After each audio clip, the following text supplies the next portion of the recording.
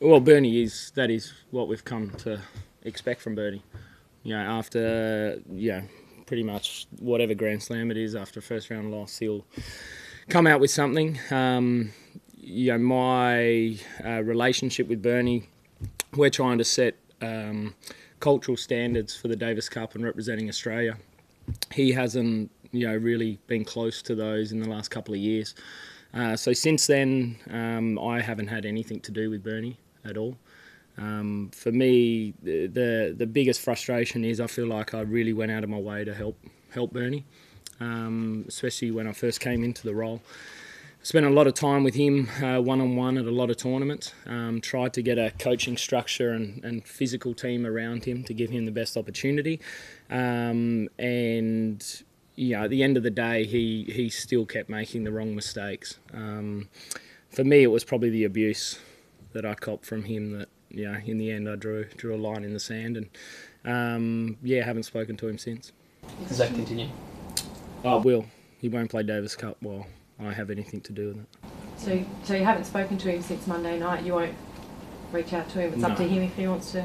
No, I think the threats that I've received for me and my family, that I've had for a year and a half now, I don't think anyone would reach out to a person that speaks like that. So directly from Bernie, yes. From his team? No, from Bernie. Like, about the threats, are they physical threats or both? Yeah. Blackmail, threats, and physical. Yeah.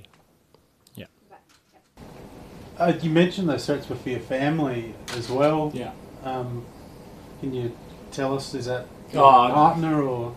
Yeah. Family. Yeah. Just close-knit family. So, but I still have those. Do you feel threatened by them? Are they No. empty threats to you?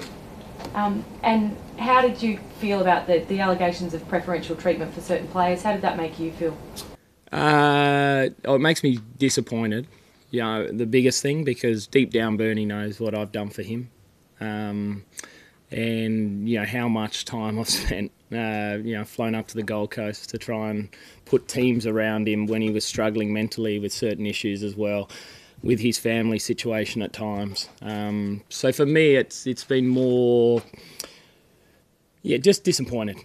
That probably the first 2 years that I was in this role, so I've been in it for a bit over 3. The first 2 years was pretty much, Bernie and Nick were my 2 priorities, and to Bernie to come out and have a go, but more to get all his facts wrong. That's probably the most disappointing thing.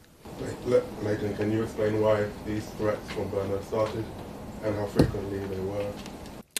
Yeah, well, it started because it started because of blackmails to do with wildcards, but this was over a year ago. And has he stopped now, or is it? Yeah, I don't think he's got my number, hopefully, anymore. Like, what did he try and blackmail you with? I mean, did he claim he's got something on you or whatever? No, it was all with Davis Cup to not play. So threatening, I won't play Yeah. again, okay.